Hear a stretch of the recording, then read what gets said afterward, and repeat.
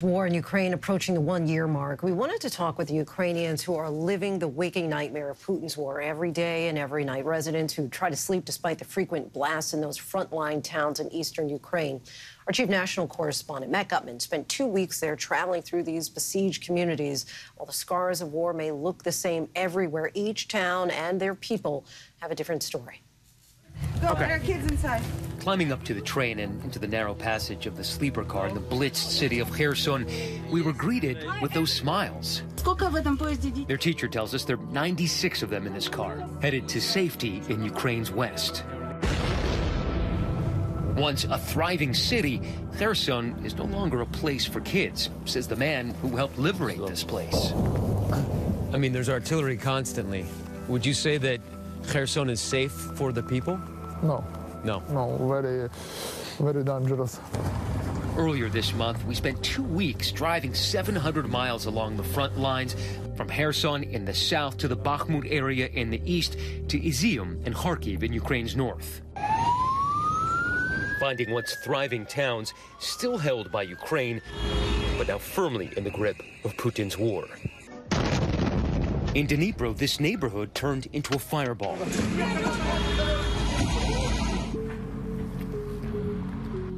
A Russian missile obliterating this apartment block on a Saturday evening. Then east to the towns around Bakhmut, Western officials saying the slaughterhouse there has churned out tens of thousands of casualties. This drone video showing barely a wall left standing. Fires still smolder at apartment blocks. It's been the bloodiest battle of the war, and it's estimated that more people have died or been wounded in Bakhmut than ever lived there. As night fell and the guns thundered in the distance, we saw him, the boy with the bright eyes, carrying that box. His name is Bogdan. His dog sniffing around him and his friends, and in his arms, a kid's version of war booty. Does it ever scare you?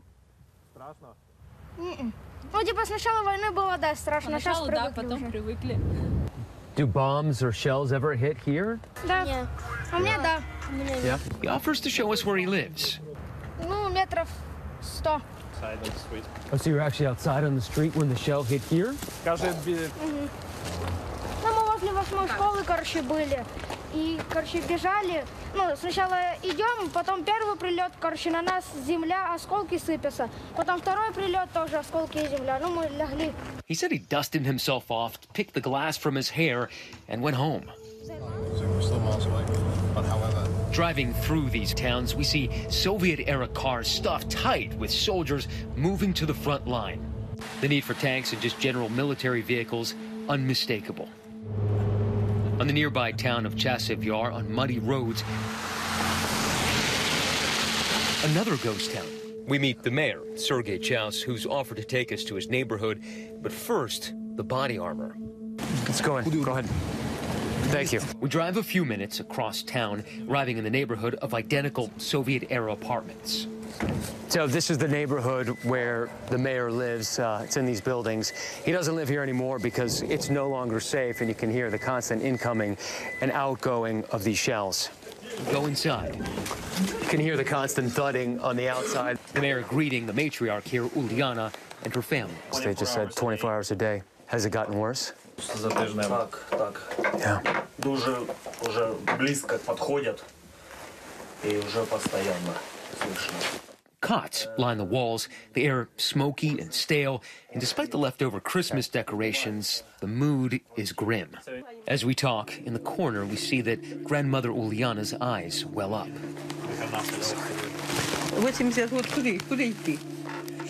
I'm so sorry. She says she's lived most of her life in this town. Factories have opened and closed, but she stayed. Кому я там нужна вже в таких годах? Щось молодший десь поїде, десь що то таке, а куди вам 80 років, куди їхати, до кого? I mean, the constant shelling, the constant bangs. Are you able to sleep at night? Do you live in fear? Нічого, ну а що робити? Що робити? Коли спиш, коли сядеш і сидиш, і дивишся, і думаєш, куди заскочити, чи оттуда, чи оттуда, чи оттуда. Дуже й до 80 років, і отак отут будь. Кому-то задумалося, оце все. And beside her, that little girl clutching her flashlight. What is your name again? Я Даша. Dasha. What do you miss from before the bombs? I miss daycare and people, she tells me. That cellar providing safety, but also isolation. Further west in Izium, the fighting ended months ago. The war still lingers. Out there in the streets, an elderly woman approached us. Her name is Ludmila. Her German shepherd, Dan. She wanted to show us her home and what's left of her life here. Вот, проходите. Еще. Сейчас я посмотрю. Проходите. Посмотрите.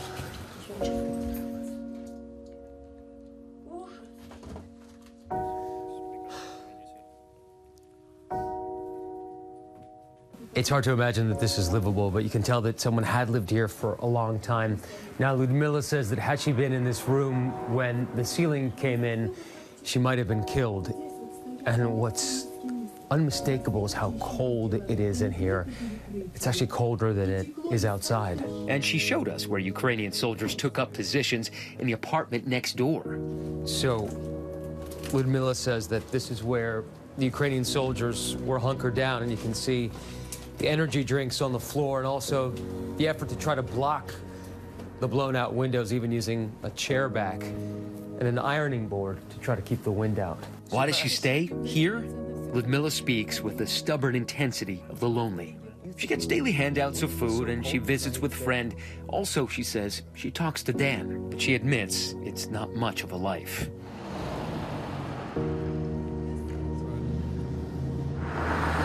The towns seem to look the same. The story's different. Back in Konstantinivka, Bogdan shows us to his apartment building. We climb the stairs and he runs ahead and warns his mom of the uninvited guests. Hi, Matt. Hi, hello. Hello. Sit down, please. Thank you, Elena. Ну вот некоторые мои знакомые. She says she tries to be an example for her son and explains why they stay. The short answer is duty and family. The war has also taught Bogdan another skill, perhaps unique to 12-year-olds in the war zone. But your reality is that you've become an expert in the sound of artillery and explosions. Ну, вот это американская разработка HIMARS. Но тут уже понятно, что когда HIMARS, он типа беззвучно вылетает, а потом, короче, когда ракеты уже улетели, такой гул. A few days ago, Konstantinivka shelled again. We heard 2 children were wounded, but Bogdan telling us he's okay and even shooting video from the scene just a few hundred yards from his apartment. And back in Kherson, with those kids on the train, I asked them what life will be like in the West without all the bombs. It's going to be normal, they say, like before the war. Bye, you guys. Bye. It was time to go. Last call. They wave and snap pictures through the smudged windows. And the train rolls out towards the setting sun, westward. And for these teenagers, refuge. We thank Matt so much for that.